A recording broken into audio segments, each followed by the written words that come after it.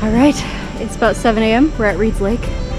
And as you can see, the sun is just up. So we're gonna go take a boat ride and do that. For the beauty of the earth, for the glory of the skies, for the love which from our birth over and around us lies. We are ready to go. We got the kayak out. And the sun is coming up, so let's take a ride. This our hymn of grateful praise.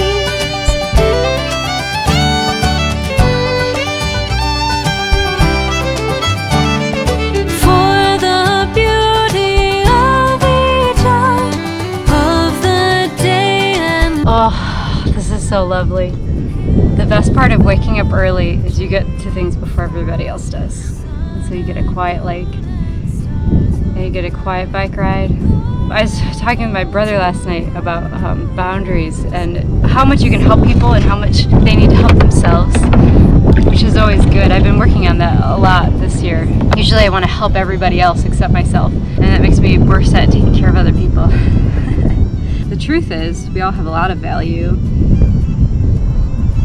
but for some reason we don't ever believe it enough.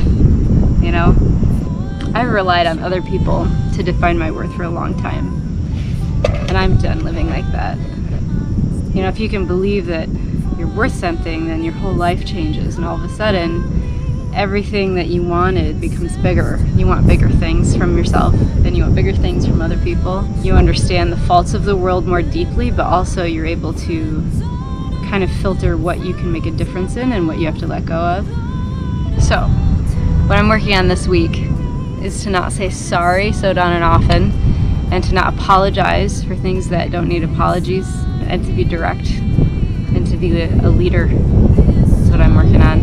I definitely act differently when I know people are watching, and that's something I want to change too. I want to be authentic in all aspects of life. Here's to authenticity, here's to doing things that we want to do, and here is to the sunrise. Cheers.